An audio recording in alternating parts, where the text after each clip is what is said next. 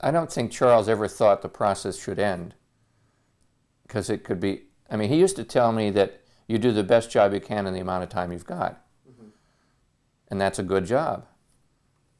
The problem is that Charles was always very protective and never thought time was an issue. He could work 12 hours, 16 hours a day.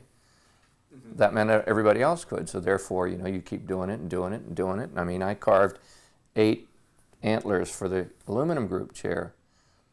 And we started out with this shape. We did all of these shapes and we came back to this shape.